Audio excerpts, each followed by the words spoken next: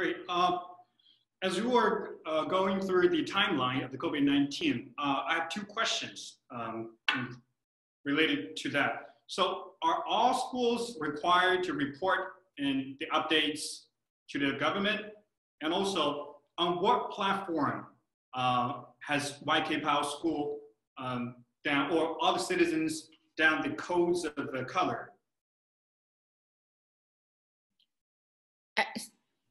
Well, all yeah. right, let me rephrase. No, just to answer your questions quickly, all schools have to report because all citizens have to report. Yeah, so private or public would need to make a report through to the Education Bureau. And in terms of what platform, it's largely on Alipay. So yeah, if you want to go into a bar or to a restaurant after they've reopened, you have to demonstrate that you've got a green code on your Alipay a mini program which runs within it. It's a really impressive system. Another great example of how Chinese technology is way ahead of the globe in terms of being able to register everybody. All sorts of issues to do with personal data and so on, but at the same time, in a crisis like this, it's a fantastic way of making sure that everybody has been processed. And if you're not processed, you don't go into a building. Yeah, thank you. Please proceed. Okay, I'll quickly take you through Pao School's response. As I mentioned before, at the point of the outbreak, we're approaching Chinese New Year. So here is a few key milestones for our school. The first letter from Pao School went out on January 20th. This is coincide with the outbreak and the national panic.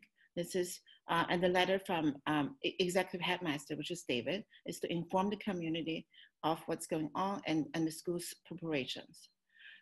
January 23rd is our last day of the semester. This is when everyone leaves campus. And as David will explain later, this creates challenges because a lot of our staff and students are overseas because of the Chinese New Year. We kicked back in right during the Chinese New Year break. The first letter from David informing school closures until February 17th went out on January 27th. So it's right a few days after Chinese New Year. Our online learning started February 10th as previous schedule. This was our first day of school. And as of yesterday, we're approaching the mid-semester mark. So our middle school and high school have started distributing the report cards. Yeah, we basically have not missed a day's schooling. As soon as our term started, we went online. And we've continued online, I think getting better and better at it week on week. Just finished our 7th week. Next week will be our 8th week. And then we're taking a short break before we move into the second half of the semester.